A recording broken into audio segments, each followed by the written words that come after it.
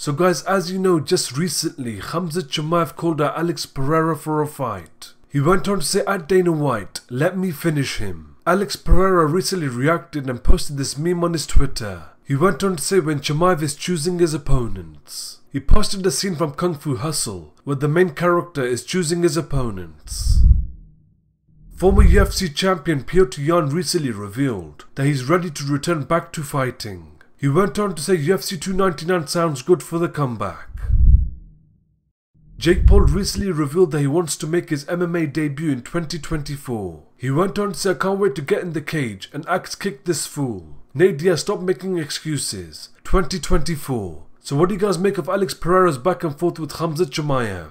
Let me know your thoughts in the comment section below. Don't forget to like, subscribe and hit the notification bell.